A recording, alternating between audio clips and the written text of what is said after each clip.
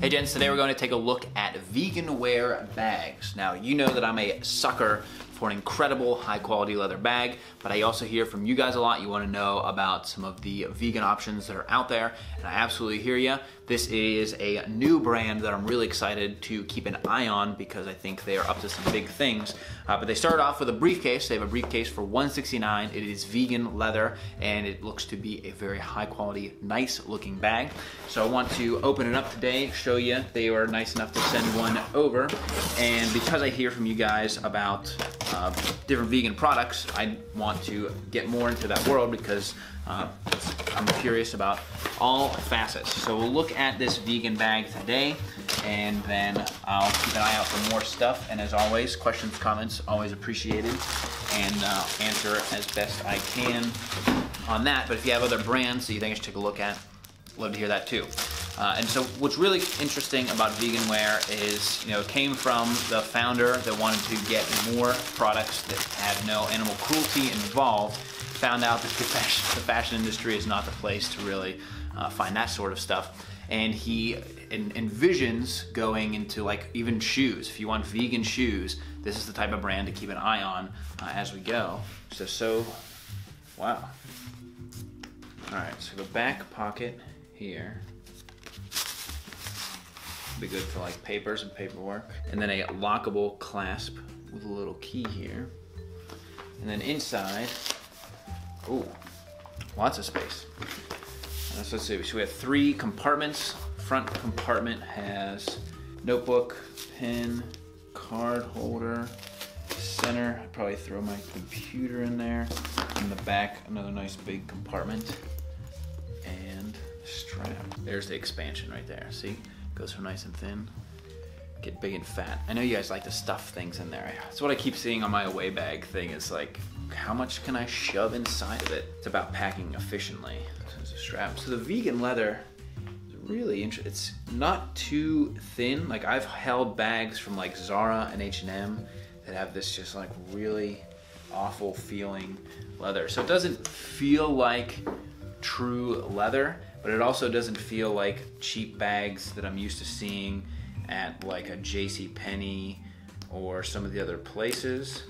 The construction, the stitching detail. So the bag is well constructed. It is made of 100% vegan leather. So if you want a nice looking briefcase, you don't want to go with traditional leather, which is associated with the killing of animals, and you don't want to go with something like a waxed canvas, which doesn't have that refined formality look to it. This is a great option. And when I asked about the synthetic leather, it's a polyurethane based synthetic versus PVC, which is one of the less environmentally friendly versions of synthetic leather. And the designers of the bag made sure this went through extensive durability testing to make sure it would withstand and hold up like other leather does. They also tested it with 40+ pounds of gear inside. And instead of the bag being machine made like other ones in a lower price point, this one is hand sewn so that it does have that more extensive durability to it. I also like the bag is extremely slim, but also expandable. I see a lot of bags that look a little bit too big.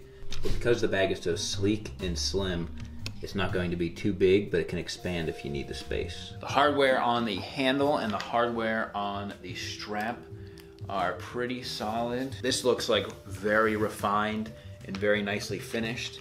And then it clips in right there.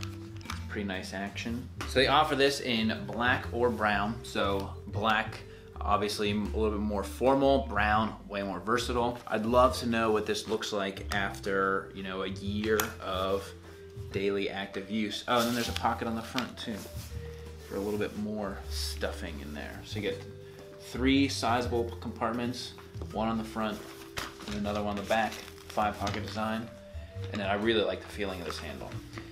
So that is VeganWear, and if you guys are interested in more stuff like this, definitely let me know. And if you want me to do a full year's worth on this, I'll have to pack away one of my favorite bags from Satchel & Page, but I'm willing to do so because I'm all in it for you guys. So I'll put links to VeganWear down below so you can check them out. I have the bag right here, so any questions and comments, maybe I'll do it as a giveaway, or if there's somebody that would really treat this well for a review, I'd be open to that too. So hey, let me know. As always, questions, comments. I'm also at Twitter and Instagram, _Kavalier. And I have a bunch of links in the description to my brand tracker if you want to recommend brands, or also the podcast and some other things. So make sure you check that out. Until next time, gents, this is the Kavalier.